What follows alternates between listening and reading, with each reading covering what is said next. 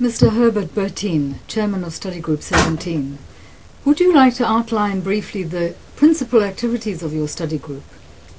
With pleasure. The title of Study Group 17 is Security, Languages, and Telecommunication Software. Study Group 17 is responsible for studies on security, open system communications, including directory and multicast, technical languages such as ASN.1, SDL, MSC, and TTCN, software aspects of telecommunication systems such as ODP, and as a result of WTSA Resolution 48 international domain names. Study Group 17 is the lead study group for two areas: telecommunication security and languages and description techniques. And would you care to highlight some of the key achievements of Study Group 17? Study Group 17 and its predecessors, Study Group 7 and 10, have a distinguished record of achievements for many study periods. For example, during the last 2000 to 2004 study period, this has included the approval of 77 new or revised recommendations. Many of these recommendations were very strategic. Let me just give two examples.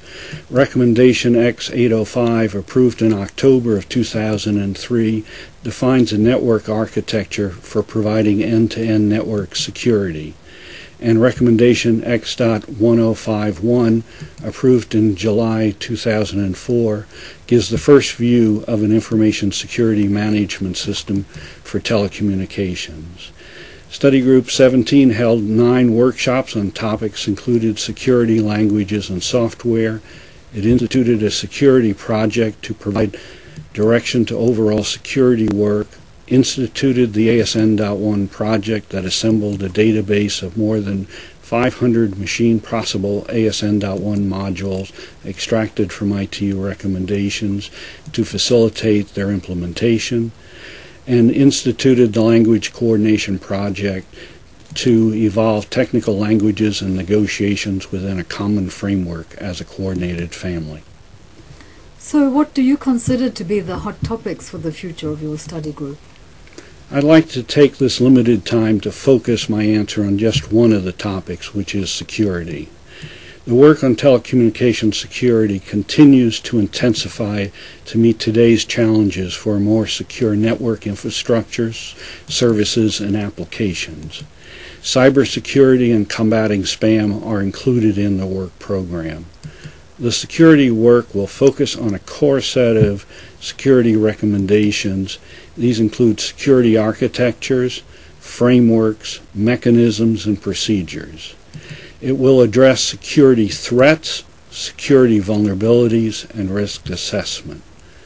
Various dimensions for protection against security threats will be covered, including access control, authentication, non-repudiation, data confidentiality, communication security, data integrity, availability, and privacy.